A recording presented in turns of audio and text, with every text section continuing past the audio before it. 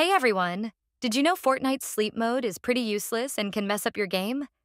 It puts your game to sleep, cancels matchmaking, and can even kick you out of the server. Plus, it pauses voice chat, time limits, and time reports. You'll appear as away to your friends, and they can keep playing without you.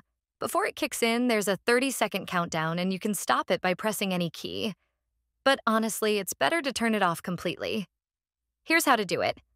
Let's get rid of this setting for good. Go to Game Settings and scroll down Sleep Mode and Energy Saving.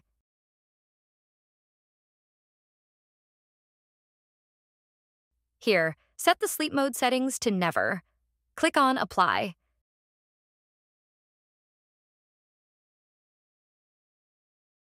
There is a manual way to enter sleep mode. Just click on Exit and click in sleep mode if you want. That's it, thanks for watching.